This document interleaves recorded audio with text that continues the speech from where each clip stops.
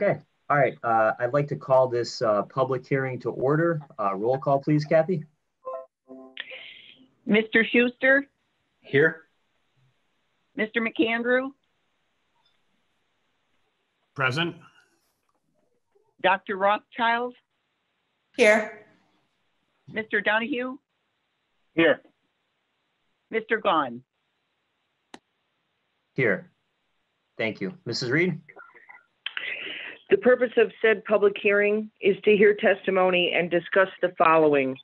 File of the Council number 4, 2020, authorizing the mayor and other appropriate officials of the city of Scranton to take all necessary actions to implement the consolidated submission for community planning and development programs to be funded under the Community Development Block Grant Program, Home Investment Partnership Program, and Emergency Solutions Grants Program for the 5-year consolidated plan, analysis of impediments to fair housing choice, and annual action plan for the period beginning January 1, 2020.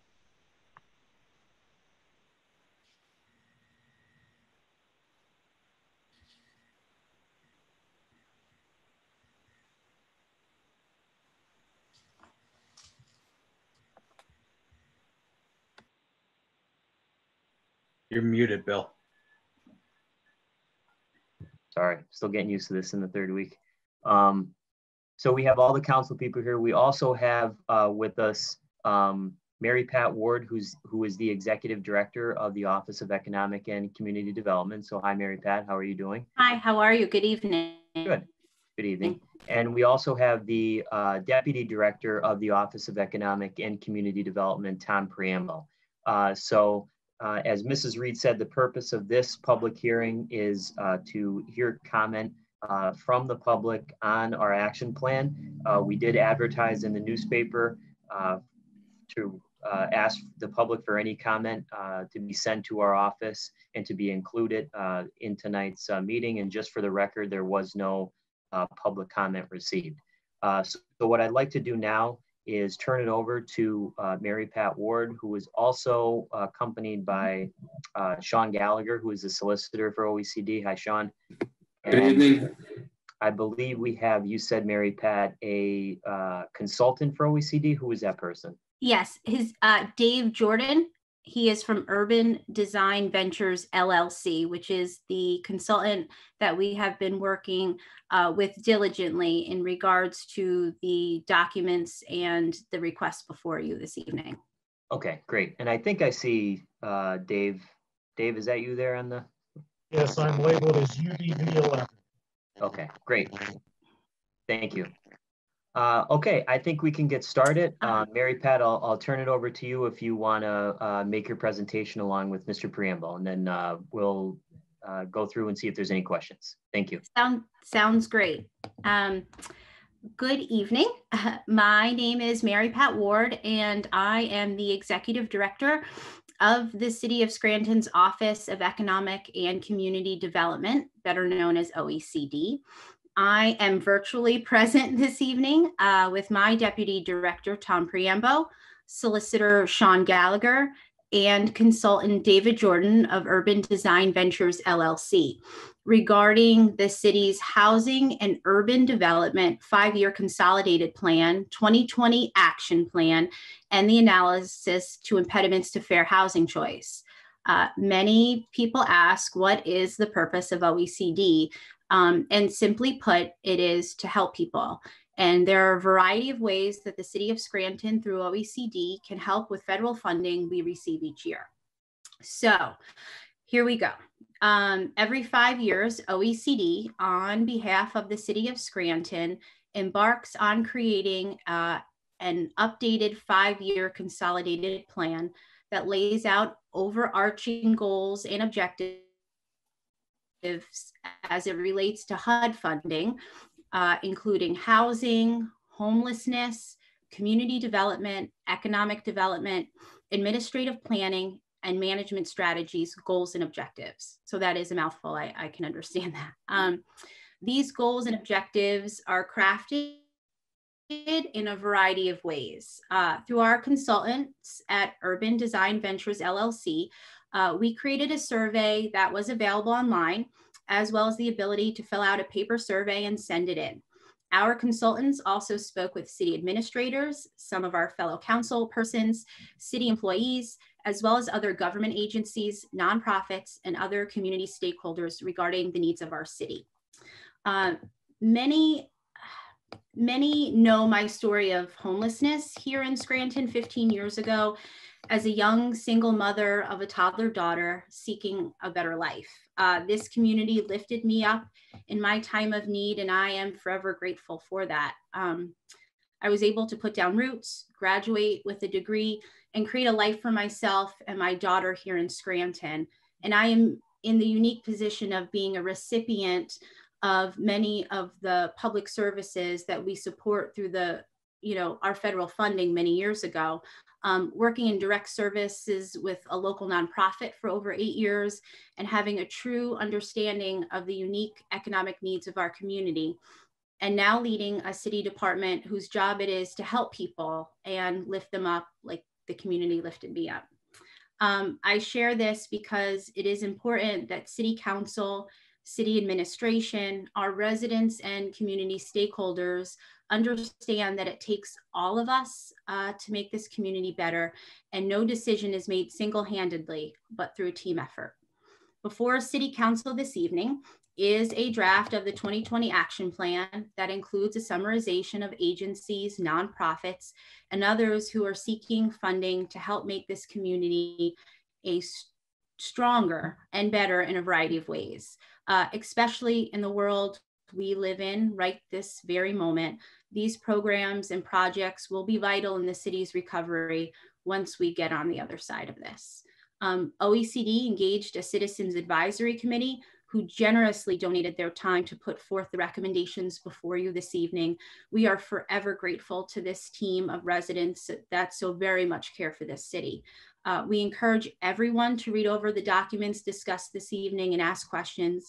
And I will have my Deputy Director, Tom Priambo, speak briefly to the survey and the Citizens Advisory Committee.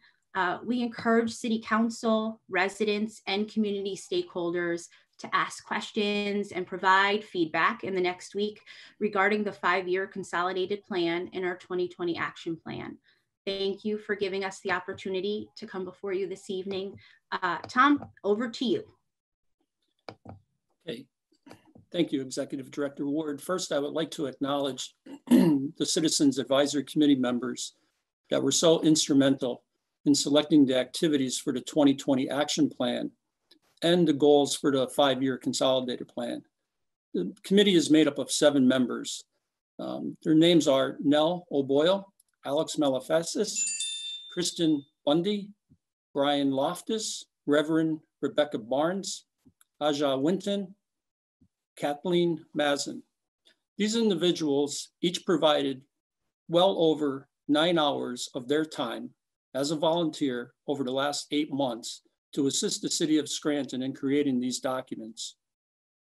Our committee reviewed the data from the resident survey that was collected between August 8th of last year to January 2nd of this year, with 585 respondents. Following the review of the survey, the committee selected each activity and funded the amounts that are currently in the 2020 proposed action plan in front of you tonight. Careful consideration was given to remove absolutely any bias outcomes and to be sure that the selections married up with the survey data priorities that were provided by the participants in the resident survey. For all of their work and the time that they dedicated to this process and working with the OECD staff, we are very grateful for their time and their efforts that they put forward. So with that, I'd like to turn it over to Dave Jordan. Dave is our consultant from Urban Design Ventures. Dave? Thank you, Tom. Good evening, everyone. Mr. Jordan. Yes. I'm sorry, I don't know, is anyone else hearing the feedback? Yes. Yeah, I think it might have something to do with your microphone, or when you're talking, it's a ton of feedback there. I'm not sure how, we've had a bit of an issue the last day or so with it being rather scratchy. Is it any better now? No, not really. It's still, it's hard to hear you. Sorry, I don't know what to do about it. Because the speaker is built into my laptop, and That's okay. I don't want to skip over you, but I can't really hear anything you're saying. So, Bill, he can call in on his phone. yeah. Do you want I don't know, Mary Pat, does he have anything really important to offer? Because if, and I feel bad, I don't want to skip over you, but I can't. It's really hard to hear him. What we could do really, we just wanted to introduce our, to our council persons, our consultant here, Dave Jordan, and let you know that we absolutely will be able to in the next week before it's up for vote to be able to provide answers to any of the questions you may have and community stakeholders. So it was just letting you all know that he's here and that we're here for you. Okay, thank you so much. And I'm sorry, Mr. Jordan, I don't want to skip over you, but it is, I can hear that feedback. Okay, anything else from Mr. Priambo or Mrs. Ward? No? Not at this time, Councilman Gaughan. Okay, so now what I'd like to do, since we have some time left, is just go around the room here and see if any council people have questions. So I'll start off with Dr. Rothchild, who is the chairwoman for Economic and Community Development. So do you have any questions, Dr. Rothchild? I don't at this time. Like I mentioned last week, I felt like it was a really well put together plan, and I appreciated all the goals that were in there. I felt like everything was reasonable. I'm still reviewing all of it. Obviously, it's a large document, so as questions come up, I'm happy to direct them to Mary Pat or Mrs. Ward. And I know that she had emailed me, and I think I got back kind of late, and we missed each other. So perhaps we can connect another time this week. Absolutely. Great, thank you. Great, thank you, Dr. Rothchild. Councilman McAndrew, do you have any comments or any questions? I don't have any questions at this time, but I'm excited to see the plan get moving. I also need to read through the whole plan and then, maybe have a couple questions after that. Okay, great. Thank you. Councilman Donahue, any questions or comments?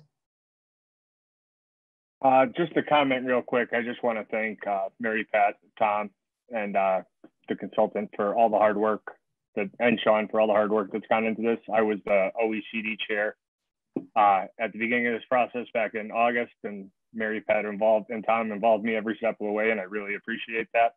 It was a break from how things were done the first year I was on council, so I really do appreciate that. Thank you.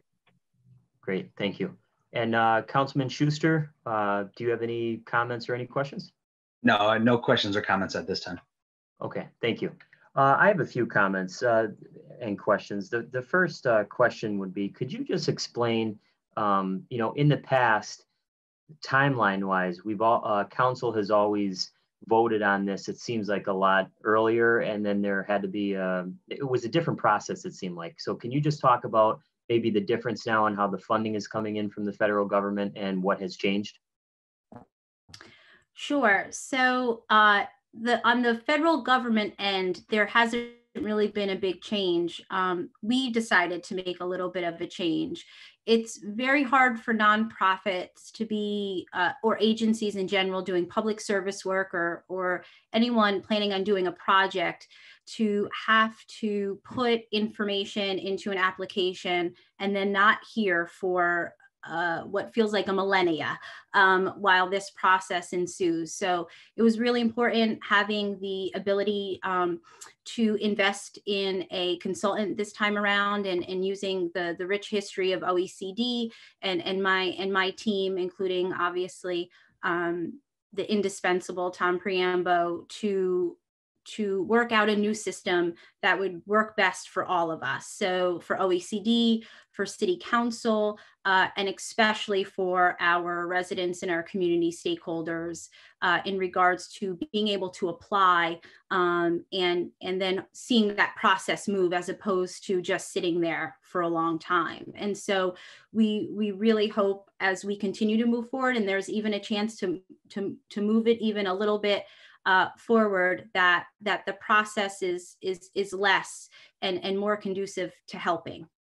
So that's why it looks a little bit different this year, especially for the fact, for instance, we may not see, we hear about what allocations we receive, but we don't actually see that money till the fall. And so it's a long time to be waiting on that. And so we're trying to move in the right direction. Okay, great. That makes sense. Thank you so much. One of the there was a few Councilman projects. Councilman Gaughan, just if I could, just for an example, when we approved the last action plan, we did that in October of 18, I believe. The money that was awarded then didn't actually get into the applicant's hands until October of 19. So they waited a whole year after we approved it. So this gives us a little more time to review, the applications that are coming in and move forward with that. So I just wanted to point that out. Thank you. Okay, great. Thank you. One of the projects that I had an interest in was the design and construction of new public sidewalks with ADA ramps, streetscape and lighting improvements within areas of the city of Scranton. And it looks like you're proposing $255,465. Do you have any idea yet what areas of the city you're going to target in terms of that funding? So let's, we're gonna have Tom step in for this. This is our deputy director. This is really where he helps me in regards to some of this work, especially in regards to infrastructure. So Sure. Take it away, Tom. That would be great. Thank you. Thank you, Mary Pat, and thank you, Councilman Gaughan, for that question. Obviously, the eligibility for that criteria, that project to take place would be in a low to moderate income area. So it isn't specific to site selection at this point in time. That is an ongoing process within our office and within the administration. Hopefully we will have something soon when we get beyond this crisis that we're in right now, and we can move forward into something maybe even into as early as the fall or next spring. But it isn't site specific yet, with the one exception that it must be done in a low to moderate income area to meet the national objective. Okay, thank you. One of the other things that stuck out to me was the neighborhood police patrol. In the years that I've been on council, that's always been funded, and the city put in for $275,202, and the amount that ended up being proposed was $0. So can you just explain what happened there? Sure, absolutely. So that the money that is requested each year is really based on a projection of the patrols that will be out on the street, if you will. Unfortunately, in the last several years, because of the eligibility through HUD, it only pays for certain aspects, obviously our low to mod areas, but also in regards to the money that we're able to spend down towards that project, in this instance, NPP. So for us, as we are seeing a little bit of a buildup of that money, it became imperative that we don't want to set up a very vital and important project for failure, where you would look at something like recapture of funds. And so in this instance, as we hopefully have a more invigorated force with a new entry level testing, et cetera, and getting more patrols out, we wanted to provide a gap year. They have more than enough money for this coming year and even beyond. And so we just wanted to provide them a time to play a little bit of catch up. And I'd rather see us be proactive than have to be reactive and have either that money recaptured or us have to enter remediation with HUD, you know, to see that money spent down. Okay, I'm glad to hear that. Thank you for that answer. And the one, I usually have this question every year, and I know that you might not have the information on you, so if you could you know, provide that at some date if you don't have it readily available. But the project with the demolition of hazardous structures, the city wanted $400,000, and what you had proposed was $225,000. So would you be able to provide council tonight or sometime in the near future how much funding is the city currently has for the demolition of hazardous structures? Because I know over the last several years, we have always, you know, approved a significant amount of money for that. So how much money do we currently have in there, number one? Number two, how many houses have been demolished with federal money in the last 2 or 3 years? And I don't know if you would be able to talk about the strategy or maybe we would ask the city officials that, but I'm curious as to the strategy. I know it would have to be done in low to moderate income areas, but what is the strategy on how you go about choosing those houses that will be demolished? Sure. Some answers I can provide now, Councilman Gaughan, and then others I will certainly come back to make sure that we have accurate numbers.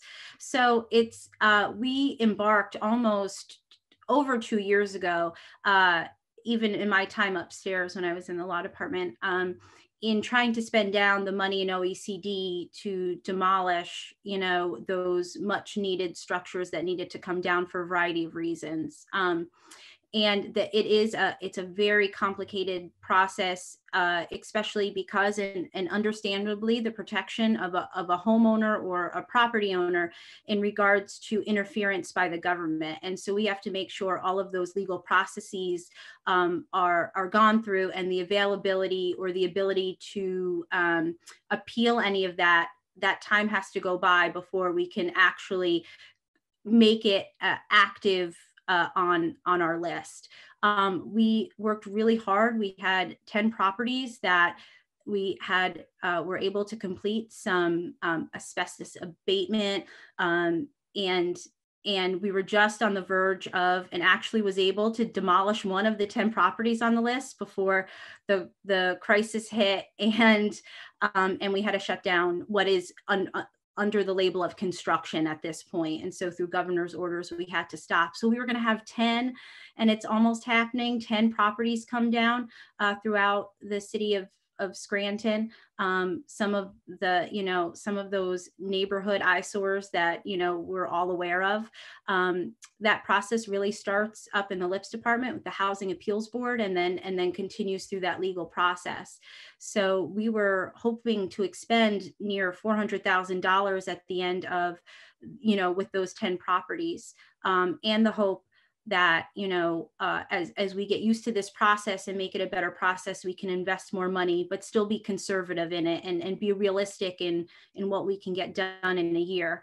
And so as far as what we've done over the 2 to 3 years, I'll be able to provide some feedback, and exactly the you know, down to the dollars and cents, if you will, we'll be able to provide that to City Council for your digestion. What's exciting about moving forward and involving our 5-year con plan, and then I will put it over to Tom in case he has a couple of extra thoughts, is that we have added commercial properties onto our list. Generally, we've only done residential, but we feel that there is a need for commercial properties to be added as long as they're meeting the eligibility requirements. And certainly there's strategic planning involved and the teamwork of City Council and City Administration as we would make any decisions about that. But we are excited about that prospect of being able to hopefully help, especially in our low to mod areas or in those much needed areas, of being able to take down some commercial buildings if necessary. Okay, great. Thank you, Mary Pat. Tom, did you have anything to add to that? Sure, Councilman Gaughan. Actually, I just looked up the numbers that we had at the beginning of 2019 from our 2019 action plan. We carried over into 2020. actually $306,000. We've drawn a substantial amount. As Mary Pat had mentioned, we did some asbestos abatement under contract with a construction company. Now we drew down 65,000. So we have still under contract to spend 237,000. That's an active contract as of now, minus the crisis that we're in, and we had to suspend the activity. So we will be spending 306,000 when we get back up. Okay, thank you very much. That's very helpful. And then the last question that I have is, can you just speak to, I see that there's $100,000 in the action plan for the development of job creation opportunities through the business loan program, site infrastructure improvements. You know, over my tenure on council, I've seen really a lot of good projects come through with the use of that program. So can you just kind of give us a briefing on that, how that program has kind of evolved over the years and where we are, what the success looks like? I would absolutely not speak to that. That would be our, you know, like a Tom Priambo. That has been a labor of love for him for many years, and certainly is our expert on this program. And so I would like Tom to speak to that if possible. Sure, absolutely, Director Ward. Thank you very much for that question, Councilman Gaughan. I know the amount looks rather low, but that would equate to 3 full-time equivalent jobs if we were able to get that money out the door at the $100,000. Carrying over from last year, we have approximately $250,000. And as you know, recently we submitted a legislative package for a client for $70,000. So that's another $70,000 that's going out the door that you recently passed that legislation for us. Going along with that, and this has been a very, very positive program for our department and for the city. Over the last 5 years since its inception, we've spent approximately $750,000, and the jobs have also saved multiple employment opportunities for individuals to work in Scranton. One that is very close to us is Delta Medic, who you know, they were going to possibly relocate outside of the city. And one of the things that helped them to decide to stay in the city was this program. And now they're in the city. They saved 150 jobs and gave us 8 more. So as a result of that, you know, and they're still expanding. I was just speaking to them a couple of weeks ago. They're still looking at hiring more people. So that's a win-win. So the program is very active. The program is very successful. And I assure you that with the money that we have being appropriated at $100,000 is enough for it to keep going, considering we're carrying over $250,000 right now as well. Okay, thank you so much. I don't have any other questions. Does anyone else have anything that, does any other council members have anything that they would like to add or any other questions? No? Okay, Mary Pat, anything else from you? No, I thank you so much again for your time this evening, you know, to listen to our story a little bit and help us along. I know it's a lot to take in. and please, if you have any questions or feedback, this is a great opportunity to provide that to us, you know, before we put it all together and submit it to HUD. So this is our time, you know, to make this work. I really feel strongly about this package, especially in light of the fact of, and in the world into which we are right now, that this will provide absolute vital impact for the recovery of Scranton after, you know, we enter back into the world again. And so thanks again for all that you all do. And we look forward to hearing from you next week. Yeah, you know, a quick question now that you just mentioned that, and I apologize if you had brought this up earlier in your presentation, but when will these applicants expect to receive this funding and maybe these projects get up off the ground and be shovel ready? Sure. So for us, we actually, for the first time in many years, received the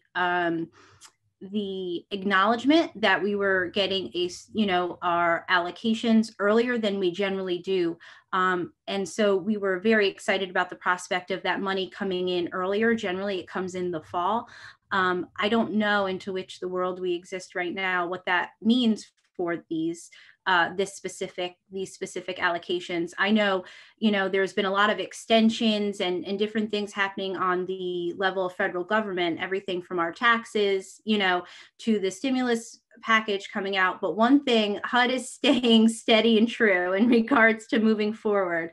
There was no extensions in regards to submitting our 5-year consolidated plan, that they plan on moving things along. I think they understand the benefit of getting this money, into our community, into all of our communities across the nation. So we're hoping to see this, by the summertime would be great. But that's best case scenario, that we would see this by the summer. And we have to remember, these funds are not for relief. These are funds that are strategically thought out and applied for each action year. And so this is to continue the good work that has been taking place for many years amongst our public service agencies in this area, amongst others. Okay, thank you so much. Okay, if there are no further questions or comments, Mary Pat, Tom, I want to thank you and your OECD staff. You guys do a fantastic job. Thank you for all that you do, and we'll call this, we will adjourn this public hearing at this time, and we do have 10 minutes until our regular meeting, so what we will do is go into our caucus now. Okay, so thank you. Thank you, Tom. Thank you, Mary Pat. Thanks, Sean. Thank you very Thanks, much. Dave. Have a good holiday, everyone. You too.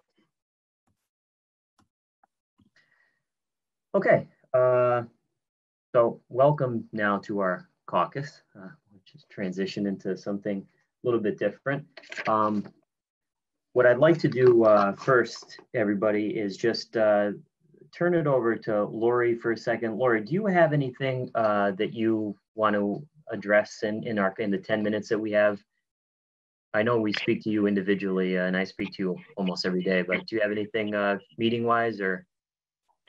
I don't have anything meeting-wise. I just would appreciate if you would, I know you intend on doing that, just noting the public participation, how to email. We've been trying to really get that message out, to email me with any comments or questions. The information can be found on the city's website, as well as in our legal notices that we place. Okay. And that's all I have. Thank you. Okay, thanks. That's a great point. Okay, Kevin, do you have anything on the legal side of things?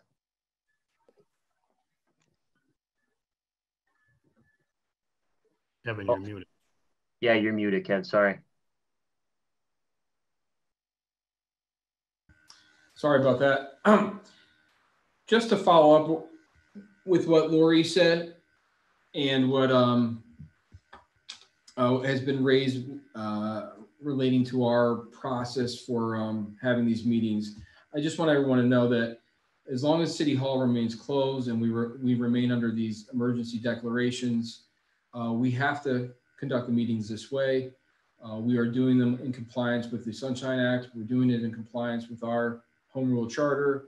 And to be honest with you, I think we have been really at the forefront of devising a plan to allow public meetings to go forward while this pandemic is taking place. So I understand that there are certain regular speakers at our meeting who are frustrated by this, but in reality, this is the best we can do, and we are giving the public every opportunity to address council, albeit in a written format. So I just wanted to point that out. Secondly, just give me a second here. Secondly, I've worked with Lori and members of council, and we've reviewed, as well as the administration, to review the matters that are before council tonight, including the emergency ordinance. I had a lengthy conference with the city solicitor, Jessica Eskra, and I feel comfortable that the ordinance that they proposed, which ratifies the mayor's prior proclamation, is narrow enough that the council is not forfeiting any of its legislative authority, and also is at the same time provides the administration and the mayor with the flexibility that she needs to address the emergency situation. So I feel comfortable that the ordinance as drafted will address the city's needs without giving a blank check, without having any meaningful oversight by city council. I know at last week's, with that said, Councilman Donahue, I thought raised an important issue that we are going to have to address, and that is the mayor did release a proclamation extending the tax deadlines, which I think everyone on council agrees with. However, I think there has to be a ratification by council so that there's no question as to the effectiveness of that order. So with that said, if you wish, I'll proceed with developing that legislation so that we can pass that in the coming months. Lastly, I know issues were raised at our last week's caucus on the issue of this acting human resources director, who the mayor reported to us is an employee of Uffberg and Associates, the city's labor council. I've reached out to Bob Uffberg, the city's labor solicitor, who has agreed to make himself available for members of council and myself. We can't have more than 3, obviously, participate in the call, but to answer any questions we have regarding that arrangement. To your questions that you've raised, I don't believe that her appointment to that position is within the scope of the request, the RFP, or the proposal, or the contract. So we have to get an explanation as to how that individual is serving in that capacity. But he has offered to make himself available. Obviously, this week with the holiday, it may not happen this week, but maybe prior to next week's council meeting. And I believe that's it for me at this point. Okay, thanks, Kevin. The only thing I wanted to do really quick in the last 6 minutes that we have here is, first of all, welcome Mr. Schuster. Tom, thanks for being with us at your first council meeting. Very unusual circumstances here, and in the fact that we're not meeting in person, but regardless, we thank you for taking on the job. I just want to run through the agenda really quick. So we do have 5B, the emergency certificate for the mayor. So we will pass that tonight since it is an emergency declaration. We have the appointment of Al Lucas, the fire chief. We have the CDBG piece, the action plan from OECD in 6th order. And then 7A is the contract with Thomas McLean and Associates for the project consultant, the recreation needs assessment. And then 7B is just adopting a resolution accepting a donation from a woman to the City of Scranton Fire Department. So the agenda in terms of legislation is pretty straightforward. The only thing I will say is that I did have a chance to talk to Tom McLean, who is the person in charge, the head person in charge at the firm that's going to be doing the recreation needs assessment. The only thing I'll say on that is we agreed that when we get back in City Hall, it would be great for him to come in and give a presentation in person on our park system. Tom has been doing this type of work for 30 some years now. And I think this legislation that we're voting on tonight is really progressive in the fact that it will finally give the city a roadmap for our park system. So what Tom is going to do is basically look at each park, what are the needs, what are the priorities, and then we'll have this master plan for the next, however many years. And the one thing that he had mentioned to me that I think thought was a great point was that when this master plan is complete for our park system, the grant opportunities for us go up significantly, because DCNR and other agencies who give these grants out, they look very highly on the fact that a municipality has a master plan for its park system. So we'll be able to navigate that whole process a lot more easily with a master plan. So I just wanted to comment on that really quick to give you guys an update on my conversation with him. Other than that, we did have 2 members of the public send us comments in. I know all of you have received those and reviewed them. So in fourth order, I'll ask that someone make a motion to that effect so that we can enter them into the record. If you go on the city's website, and I'll mention this in the announcements, and you go to City Council's page, you can actually view our minutes, and you can see that every word of what has been submitted by the public is part of our minutes. So I just wanted to make sure that everyone was aware of that. We have 3 minutes left. Does anybody have anything that you want to go over agenda-wise before we go into the regular meeting? No, everybody's good? Not for the agenda, but I just wanted to make a note real quick. If anyone's trying to get in touch with me, my phone is currently broken, so I'm waiting on getting that repaired. Email is the best way to get in touch with me, so I apologize if anyone's tried to call or text me, but just wanted to let you know that too, Bill. Okay, thank you so much. Anybody else? No, just to welcome Tom Schuster on to the team, and he was sworn in today at slightly before 12 noon by Judge Corbett. So it's official. And he's going to play the guitar for us after our meeting, right, Tom? All right. Oh, by the way, we have Tracy Hart with us today too. So just in case anybody's wondering who Tracy Hart is, Tracy, do you just want to introduce yourself really quick? Hi. Hi, Tracy. And hi. Thanks for letting me come on. I work in the commissioner's office, so we're going to be Zooming our next couple meetings.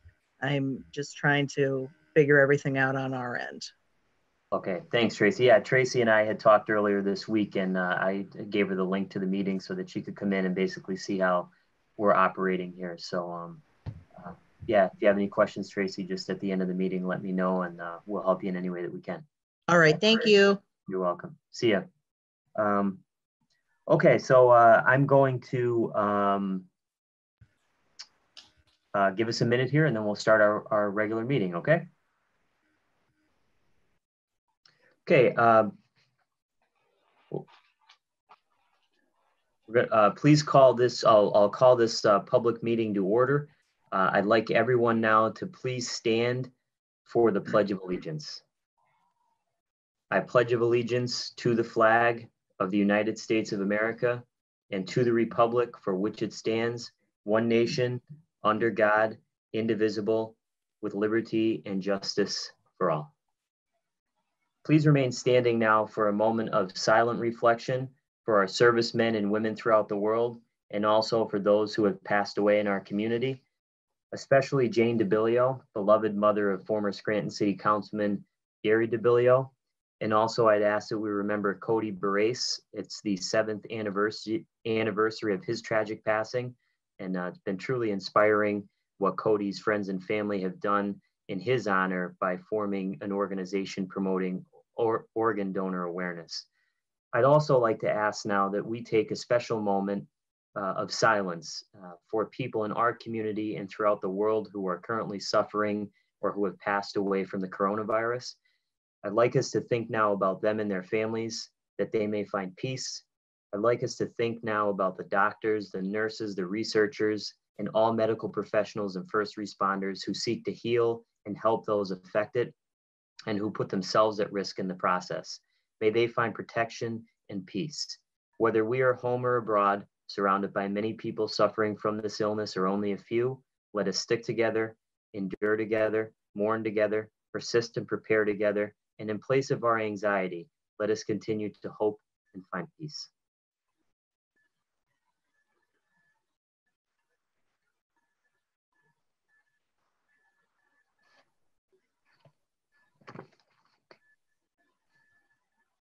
Thank you.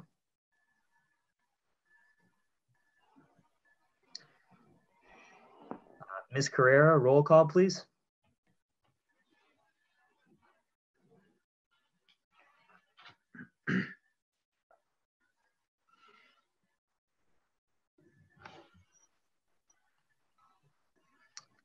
Sorry, I don't know if she'd heard me. Ms. Carrera, roll call, please. Okay. Mr. Schuster, Present. Mr. McAndrew, Present. Dr. Rothchild, Here. Mr. Donahue, Here. Mr. Gaughan. Here. Thank you, Ms. Carrera. Just to note, there will be a motion to move item 5B to 6th and 7th orders for a final vote based on the attached emergency certificate tonight. Mrs. Reed, could you please dispense with the reading of the minutes? Third order, 3A, correspondence received from Kohansky Company PC dated March 23, 2020 regarding 2019 financial statements audit. 3B, correspondence received from Kohansky Company PC dated March 23, 2020 regarding current services to be provided for the City of Scranton audit for 2019.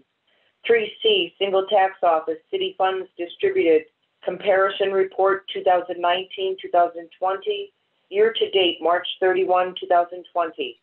3D, correspondence received from the Pennsylvania Economy League, dated March 31, 2020, regarding Act 47 Coordinator's recommendation to the Secretary of the Department of Community and Economic Development for the City of Scranton. 3E, proclamation received from Mayor Paige G. Cognetti, dated March 27, 2020, declaring the state of emergency in the City of Scranton, extending the date of certain taxes due to July 15, 2020. 3F, correspondence received from Mayor Paige G. Cognetti, dated March 31, 2020, in response to Council's correspondence sent March 19, 2020. Thank you, Mrs. Reed. Are there any comments on any of the third order items? I just make a comment on the item 3E with the date of the taxes.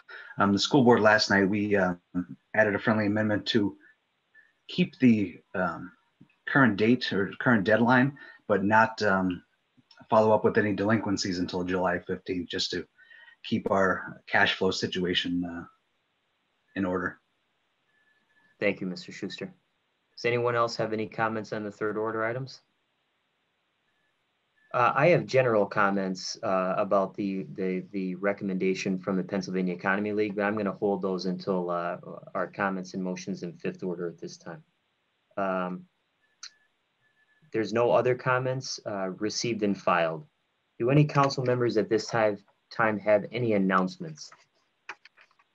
Just not necessarily an announcement, but a reminder. If you haven't already, to fill out your census form. You should have gotten something in the mail. If not, you could go to my2020census.gov to fill the census form out. Before we had a public hearing on how we distribute our OECD funds, and the census actually determines where those funds can be spent.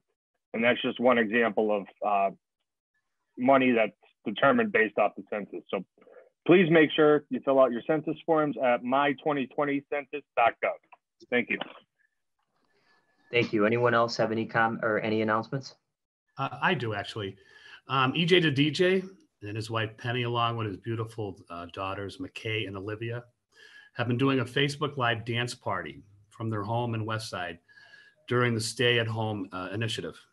This event is usually broadcasted Monday, Wednesday, and Thursdays at 5 p.m., Friday at 8, Saturday, and Sunday at 12:30. I just want to give a hats off to EJ and his beautiful family for bringing us all together through music and dance during these trying times. That's all I have. Thanks. Thank you. I would second that. I've watched it. Mr. McAndrew is very well done. Anyone else have any? I actually participated too. Did you? Anyone have any other announcements? I have a few. First, if there are any groups or organizations that are offering free services or assistance to someone that's in need during this national emergency and you'd like to have that information available on ECTV, please email chrisectv@gmail.com. The wording of your email is exactly what ECTV will publish on Channel 19. I'd also like to state once again that if anyone would like to comment on agenda items or city business, please send those comments in writing to our city clerk, Lori Reed, by emailing lreed@scrantonpa.gov. City Council will accept public comment until the day of our meeting, Tuesday at 4:30 p.m. Public comment is reviewed by the council prior to our meeting and is placed on the official record and in the minutes of our meetings. Council's agenda is now being posted for public review the Friday before our Tuesday meeting to give people enough time to review all the legislation and backup documentation if they were to comment on it. Our agenda and minutes can be accessed by going to www.scrantonpa.gov and clicking on the City Council page. And as Solicitor Hayes mentioned in the caucus, obviously this is not the way that any of us would like the situation that any of us would like to be in. We are doing the best that we can at this point in terms of trying to meet. I had a conversation with our city clerk, Lori Reed, earlier in the week, and she gets updates from city clerks around the state. And we are one of the few councils actually that is still meeting on a regular basis. There are several councils that have just canceled their meetings altogether. So we are doing the best we can. And I think we all look forward to the day when we can be back in city council chambers with everyone and conducting our business as we regularly used to do. Also, the mayor informed me today that there will be a virtual food bank fundraiser benefiting the Northeast Regional Food Bank. This will be Thursday, April 9th from 7 to 8 p.m. Participants will join through Zoom and viewers can watch through Facebook or YouTube, and apparently there'll be more information coming about that. So just keep checking Facebook or YouTube, and there will be some sort of announcement coming from the mayor's office. Last week, I also want to announce that I failed just by accident to mention that the council received comments from Faye Franis and Joseph Healy. They were a part of the record for last week's council meeting, and they are in our official minutes if anyone would like to review those comments. Okay. And that is all I have at this time. Mrs. Reed? Fourth order, citizens participation. Thank you, Mrs. Reed. All right, let me get the fourth order. Okay, I'd ask now if someone, one of my fellow colleagues could make a motion that council officially accepts and places the comments received from the following individuals into our record to be fully included in our minutes. And the two citizens that we received comments from for this week's meeting were Marie Schumacher and Faye Franis. So would someone please make that motion at this time? I'd like to make a motion that we accept public comment to be included into our minutes. Thank you. There's been a motion and a second on the question. On the question, I reviewed both Mrs. Schumacher and Mrs. Franis's comments, as I know everyone else did. From last week, we received some questions to council. They are under review, and we will do our best to try to answer those questions and get back to those citizens with answers. Mrs. Schumacher posed several questions, stormwater management, along with some other things. It may be difficult, to be quite honest, to get answers to those questions now in the middle of the coronavirus crisis, if for no other reason that those type of things I think are somewhat on the back burner, and it may be difficult to get specific answers to those questions. But nevertheless, we will do our best in a reasonable time frame to get those questions answered that were posed to council. So we have a motion, a second. Anyone else on the question? All those in favor of the motion signify by saying aye. Aye. Aye. Aye. Opposed? The ayes have it, and so moved. Okay, Mrs. Reed. Fifth order, 5A motions. Thank you, Mrs. Reed. Councilman Schuster, do you have any motions or comments at this time? I would just like to thank my new colleagues on council for their vote of confidence with this appointment. And I'm glad they feel that my record on the Scranton School Board could help to strengthen city government. So thank you all. Thank you, Councilman Schuster. And sorry, Mr. Gaughan, one more. Oh, that's okay. I did receive a call about the West Side High Park Neighborhood Watch Community Center on Washburn Street. So I guess hearing some things in the past about it, I don't really have any new updates, but a citizen was questioning what the update on that building was. So maybe I could ask Ms. Reed if we could reach out to see if any city money was used in that for that community center and where they are with that. Yeah, certainly. I don't know if that was put in the most concise way, but no, I know where that building is, and I know that in my time on council, I know that there has been a lot of money put in there. I don't know that city funds were used, but I am certain Mrs. Reed can try to find that out over the next few days. Thank you. Anything else, Mr. Schuster? That's all. Okay, thank you. Councilman McAndrew, do you have any motions or comments at this time? Yes, I do. I just want to check in with Mrs. Reed. I know last week I posed a question regarding being self-insured, I'm sorry, and that normally when benefits are cut, they're paid 1 month ahead. So I know Mrs. Reed sent an email today posing that question, hoping that we would have got a response today, and I didn't see one. Mrs. Reed, did we get a response yet? No, Councilman McAndrew, unfortunately, we did not receive a response in time for the meeting tonight. Thank you. Could you just please follow up for me? Yes, thank you. Thank you. Also, as chairman of Public Safety Committee, I would like to thank Mayor Cognetti for her successful effort in stopping daily Greyhound buses from New York to Scranton. And also, I'd just like to say, being the week of Passover and Easter, and actually being a chef by trade, I know that holidays and food bring people together and families together. This holiday will be a tough one, but to continue to celebrate holidays and social events with families and friends, we need not to be tempted and should continue to stay home and stay safe. I just want everybody to have a blessed Easter and Passover to all of those that observe these holidays, and to everyone else enjoying this really nice spring weather. That is all I have. Thank you. Thank you, Councilman McAndrew. Dr. Rothchild, do you have any motions or comments at this time? No, I don't have any motions or comments at this time. Thank you. Okay, thank you, Dr. Rothchild. And Councilman Donahue, do you have any motions or comments at this time? Yes, just briefly, I want to wish everybody a happy Passover and a happy Easter this upcoming week. And again, urge everybody to stay at home, to only make necessary trips out of the house if it's absolutely necessary, pharmacy, grocery, doctor's appointment, those sort of things. The longer, we all abide by, or the sooner we all abide by these restrictions, these social distancing restrictions, the least amount of time we're going to have to do them. So if everybody follows them, we'll get out of this quicker. Also, just want to bring up that we still haven't gotten any numbers on with regards to the furloughs.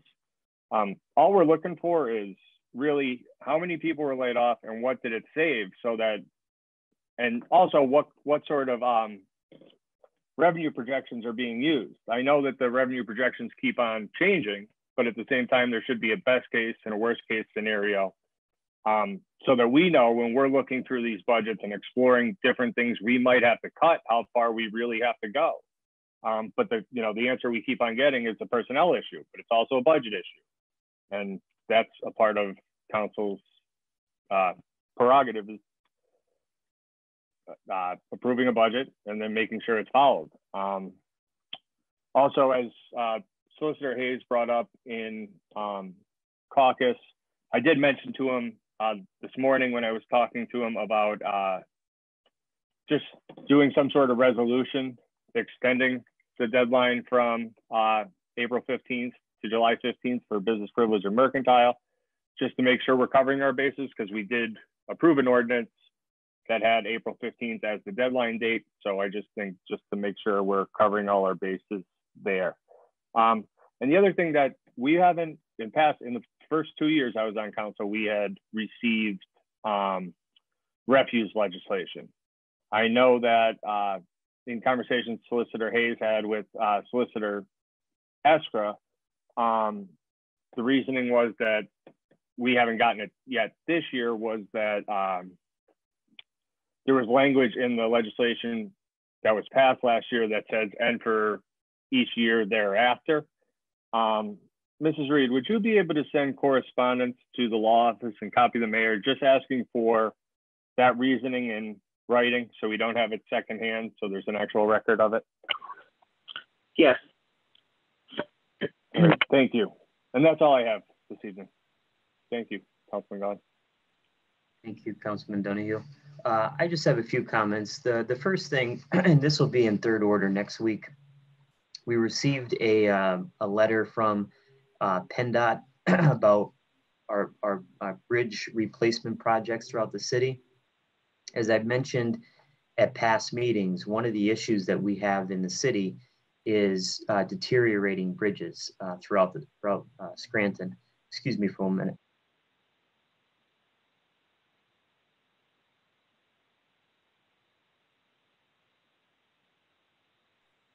Sorry, I had to take a drink.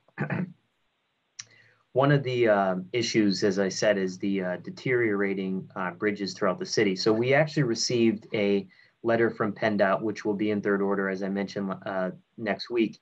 And they are going to be replacing within the next few years the North Main Avenue Bridge over the Leggett's Creek, the Lackawanna Avenue Bridge over Railroad Avenue, the Parker Street Bridge over the Lackawanna River, and the Elm Street Bridge over the Lackawanna River. The letter notified council and the city that they are going to start this whole process by evaluating each bridge to determine the appropriate work that's required during construction. So citizens will start to see representatives on site during the spring and summer to complete surveys, in-depth bridge inspections, and traffic counts. Again, as our city engineer, John Pocius, had relayed to me several times, these bridge projects take years. So it's not likely that we'll see any sort of actual construction until maybe 4 or 5 years down the road. But nevertheless, the process is starting. Also on our third order agenda next week will be a letter that council received from Pennsylvania American Water to update us on some projects and some critical work. Even through the coronavirus crisis, they are still going to provide essential services and continue to advance work on utility construction projects that they deem critical. Scheduled to begin actually this week, weather permitting, contractors are going to replace existing 4, 6, and 8-inch cast iron pipes with new 8-inch ductile iron mains along several city streets. This ranges really all across the city. So this will be placed on our agenda next week. And if anyone's interested, they can take a look to see if they're in one of these affected areas. And Pennsylvania American Water will be notifying these residents as well that they are going to be doing work. I did receive a phone call from a woman in the Oakmont area up on East Mountain about quads. With the nice weather, as we know, comes the use of quads, which have disrupted life in that area and really in other areas of the city as well. I was able to reach out to Chief Graziano. Obviously, we know from past experience that those people who ride on quads cannot be chased for obvious reasons. We wouldn't want anyone to get harmed. But Chief Graziano did notify me that they were going to do their best to intercept these people. And try to get them to stop doing this. Especially in the Oakmont area, and I'm sure through other places in the city, there are people now working from home, trying to get work done, and this apparently in Oakmont at least has been nonstop. So hopefully that issue is going to be taken care of. The other thing I just wanted to briefly mention was in third order, we received last week a letter from the Pennsylvania Economy League. The letter was actually addressed to the Pennsylvania Department of Community and Economic Development. And it was our Act 47 coordinator's recommendation to the Secretary of DCED for the city of Scranton and whether or not we were prepared to exit from Act 47. So I just wanted to make a few comments on this because this letter is important, especially now in light of the economic effects that the coronavirus will most undoubtedly have on the city. Before I get into the points I want to make on this, I do want to say that I think it is important that council work together with the Pennsylvania Economy League and the state and the mayor and her administration so that we can resolve some of these issues. And in reading the letter, there are several issues. Some of them are not surprising. The first issue that was noted in this letter is that in 2019, in 2018, the city had a deficit of nearly a little bit over $1 million.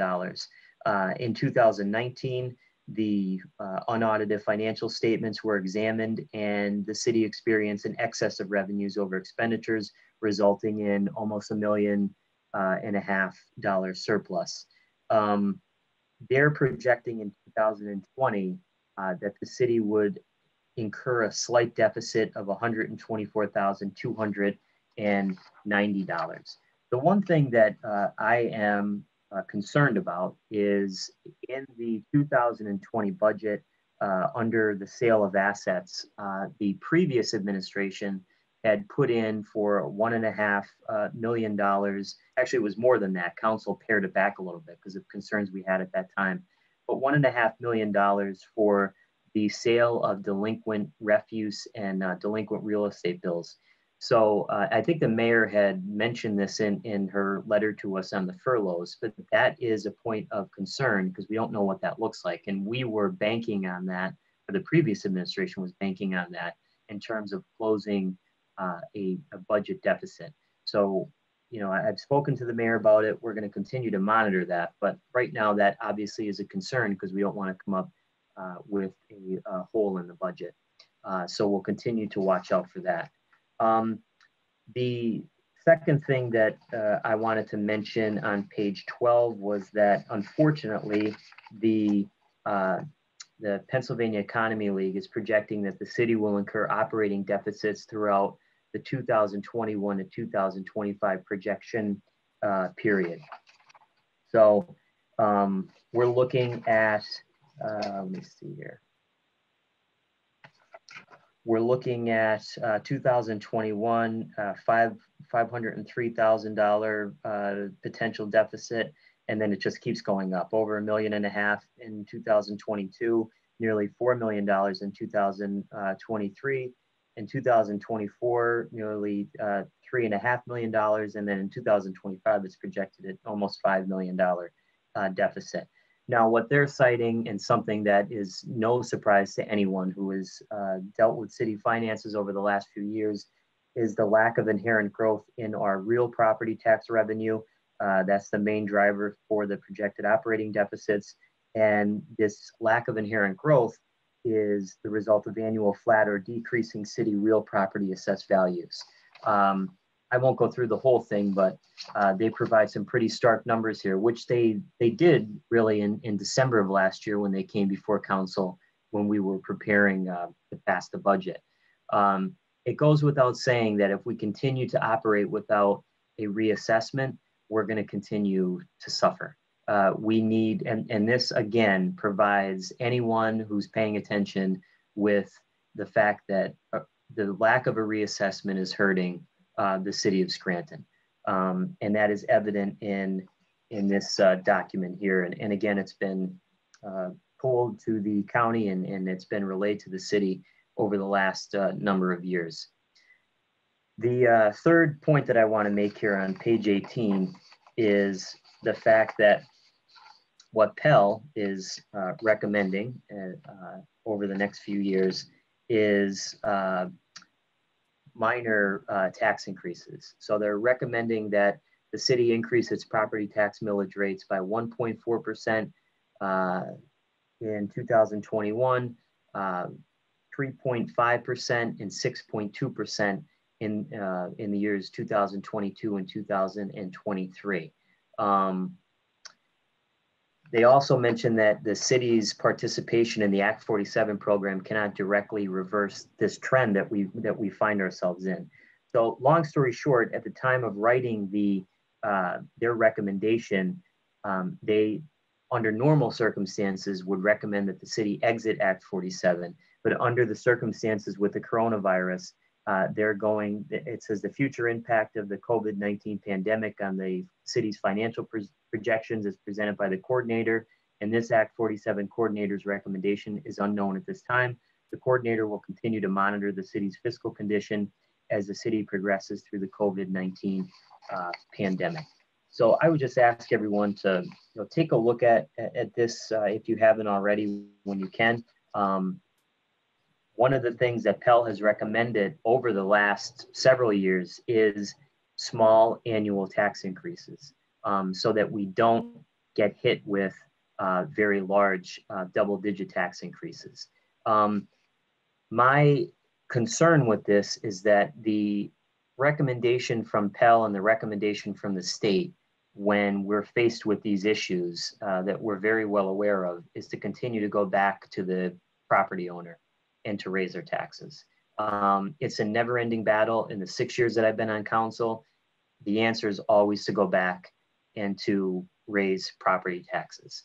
I personally don't understand how we can expect to grow as a city is we always go back to the property owner. The bottom line in all of this, there's no simple solution, but the local government system that we operate in is broken, and it has been for a very, very, very long time. I want to read a section because I think this is so important from Pell's own report that they issued a few years ago, and they state, the Commonwealth attempted to legislate away the inadequacy of Act 47 by compelling municipalities to leave the program through establishment of an arbitrary deadline. And what they mean by that is that in 2012, when the legislature amended the Act 47 legislation, the clock started ticking for municipalities who were distressed like Scranton. So we only had 5 years to get out or go into receivership or disincorporate as a municipality. So the legislation was passed despite the fact that it is questionable to assume real change could be made in only 5 years when the problems inherent in the local government system itself have not been addressed. This was written a few years ago. They still have not been addressed.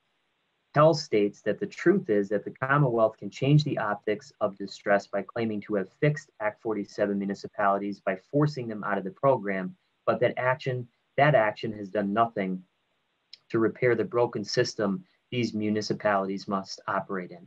Given the findings of the most recent stress index, the consequences of failing to truly reform the rules under which local governments function likely will result in an increased municipal distress throughout the state.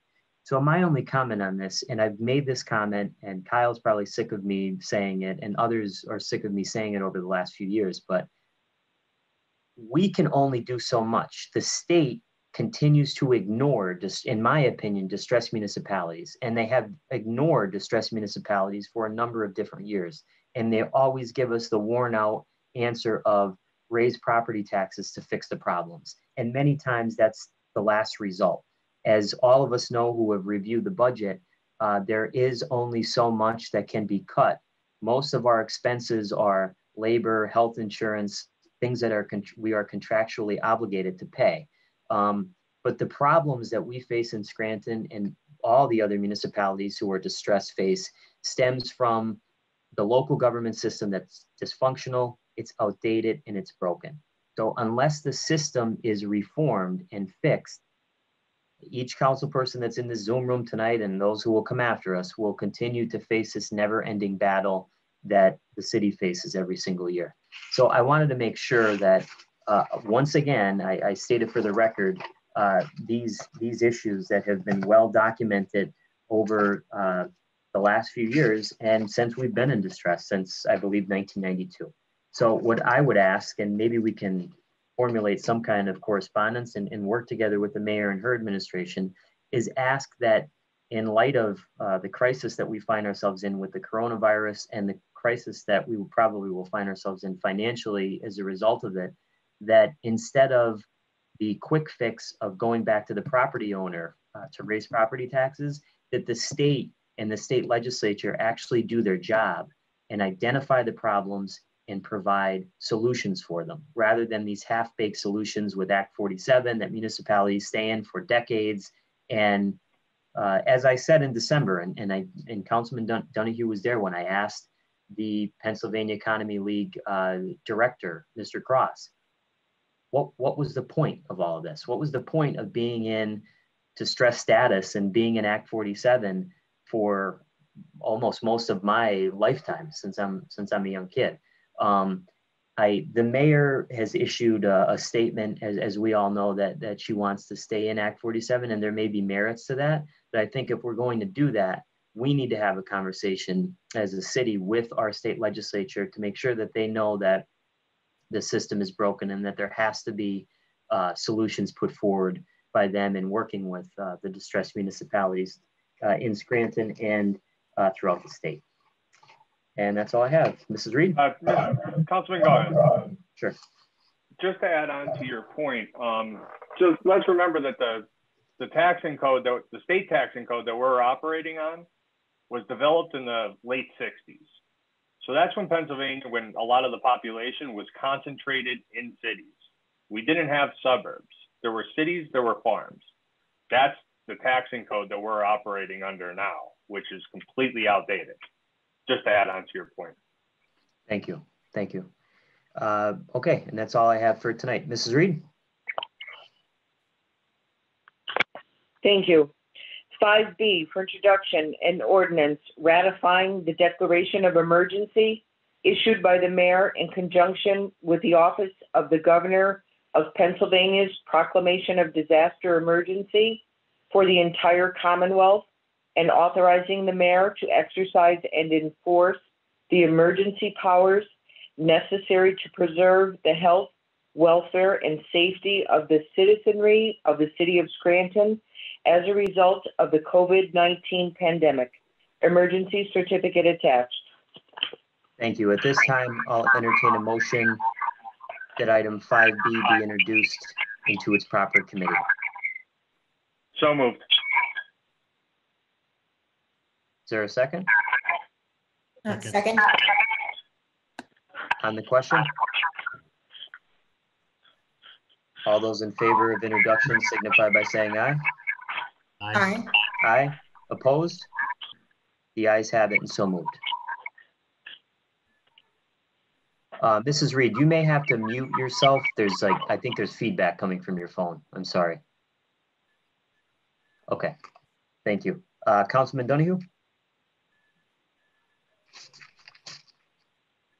I'd like to make a motion to suspend the rules to move item 6B to 6th and 7th orders based on the attached emergency certificate.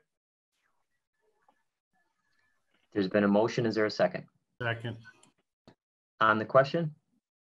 Just on the question, I'd just like to point out that this emergency certificate only applies to the city's response to the COVID-19 pandemic. Thank you. Anyone else on the question? All those in favor signify by saying aye. Aye. Aye. Aye. Opposed? Aye. The ayes have it and so moved. Mrs. Reed? 5C for introduction, a resolution appointment of Alan Lucas, 2722 Bernie Avenue, Scranton, Pennsylvania, 18505, to the position of fire chief as well as emergency management coordinator, effective March 23, 2020. At this time, I'll entertain a motion that item 5C be introduced into its proper committee. So moved. Is there a second? Second. On the question? On the question, again, I think, Chief Lucas is doing a great job in the response to this. I know we've brought up some concerns regarding the increase in the salary away from what was approved in the 2020 budget. And we're still reviewing that before final passage of this resolution next week. Anyone else on the question? I would echo the same. Like I stated last week, I mean, Al's He's doing a fantastic job. He'll continue to do a fantastic job. My only issue is the one, that's not budgeted. So that's all I have. Okay. Anyone else? All those in favor of introduction signify by saying aye. Aye. Aye. Opposed? The ayes have it and so moved. Mrs. Reed? Sixth order, 6A, reading by title, file of the council number 4, 2020. An ordinance authorizing the mayor and other appropriate officials of the city of Scranton to take all necessary actions to implement the consolidated submission for community planning and development programs to be funded under the Community Development Block Grant Program, Home Investment Partnership Program, and Emergency Solutions Grants Program for the 5-year consolidated plan, analysis of impediments to fair housing choice, and annual action plan for the period beginning January 1, 2020. Thank you, Mrs. Reed. You've heard reading by title of item 6A. What is your pleasure? Mr. Chairman, I move that item 6A pass reading by title. Okay. On the question? All those in favor signify by saying aye. Aye. Aye. Aye. Aye. The ayes have it and so moved. Mrs. Reed?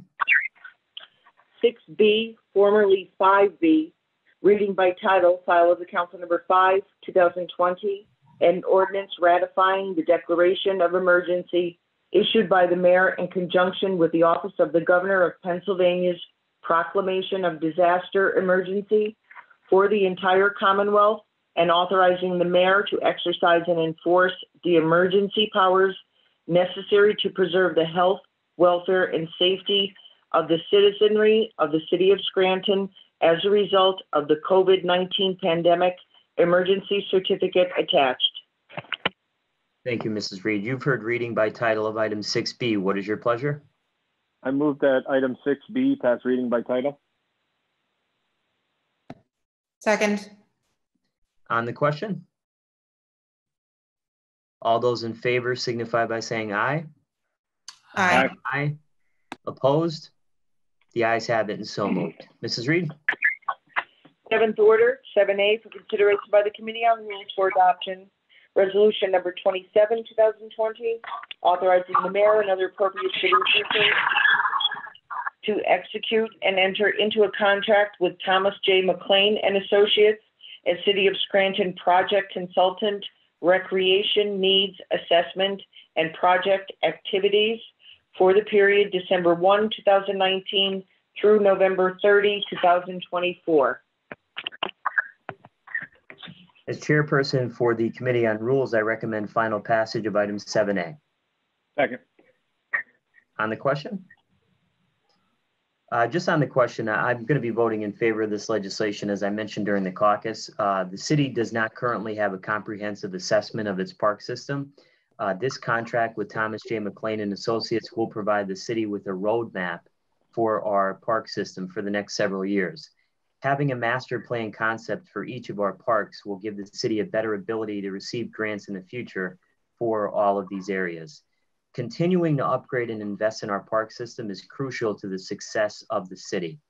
Our city Parks and Recreation Department does a really good job in maintaining the parks that we have. The city needs to continue to invest in this department and make sure that they have the tools and the manpower that they need. I've had several conversations with our police chief in the last few years about the impact that a well-maintained and active park has on a neighborhood.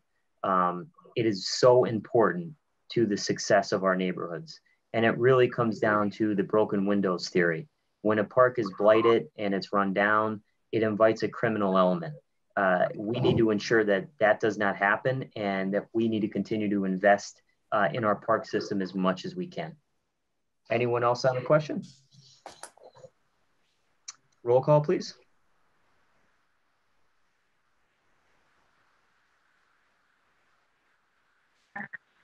Mr. Schuster, Yes. Mr. McAndrew, Yes. Dr. Rothchild, Yes. Mr. Donahue, Yes. Mr. Gaughan. Yes, I hereby declare item 7A legally and lawfully adopted. 7B for consideration by the Committee on Public Safety for adoption. Resolution number 28, 2020, accepting a donation of $5,000 from the estate of Rita Buckley Connolly, deceased, to the City of Scranton Fire Department. Thank you, Mrs. Reed. What is the recommendation of the chairperson for the Committee on Public Safety? As chairman for the Committee of Public Safety, I recommend final passage for item 7B. Second. Anyone on the question? On the question, I would just like to thank the Buckley family for this generous donation. Thank you, Mr. McAndrew. Anyone else on the question? Roll call, please, Ms. Carrera. Mr. Schuster? Yes. Mr. McAndrew? Yes. Dr. Rothchild? Yes. Mr. Donahue? Yes. Mr. Gaughan? Yes. I hereby declare item 7B legally and lawfully adopted. 7C, formerly 6C, for consideration by the Committee on Rules for Adoption, file of the Council number 5, 2020, ratifying the declaration of emergency issued by the mayor in conjunction with the Office of the Governor of Pennsylvania's proclamation of disaster emergency for the entire Commonwealth and authorizing the mayor to exercise and enforce the emergency powers necessary to preserve the health, welfare, and safety of the citizenry of the City of Scranton as a result of the COVID-19 pandemic, emergency certificate attached. As chairperson for the Committee on Rules, I recommend final passage of item 7C. Second. On the question? Roll call, Ms. Carrera, please. Mr. Schuster? Yes. Mr. McAndrew? Yes. Dr. Rothchild? Yes. Mr. Donahue? Yes. Mr. Gaughan? Yes. I hereby declare item 7C legally and lawfully adopted. Before we adjourn, I just want to say once again that I know all of my colleagues are thinking about and praying for all of those affected by the coronavirus crisis. Once again, would echo what some of my colleagues said tonight and what we said last week, that we would ask that all residents of Scranton take this very seriously, and I think most people are. It is not a hoax, it's not a joke, and the sooner that we all do our part and stay inside as much as we can, the sooner that we can get back to normal here in the city and in the country and around the world. Again, I know that for all of us who may be watching this meeting tonight or watching it on YouTube, this is difficult. Being separated from your family, for some of us who have not seen our parents or grandparents who haven't seen their grandchildren, it's extremely, extremely difficult. But we will get through this together as a city. This council and the administration are doing everything that we can to make sure that everything is in place. I know that so that we are prepared for this. I know our state government is as well. So I just want to again say that our thoughts are with everyone, and we continue to think about everyone at this time. If there's no further business, I'll entertain a motion to adjourn. Motion to adjourn. This meeting is adjourned. Thank you, everyone. Thank you. Thank you. Thank you. Have a great holiday, everybody. Have a good night.